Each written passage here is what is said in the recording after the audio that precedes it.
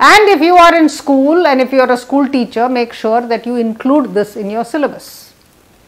So prepositions are very small words, but they are very powerful words. Why do I say they are powerful?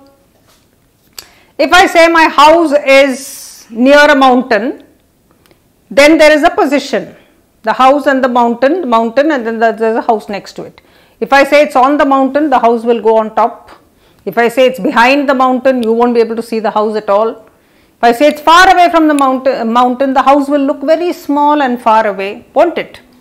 So that small word will keep changing the position between the mountain and the house, making it look either big or small and not be seen at all. That's the power of the preposition.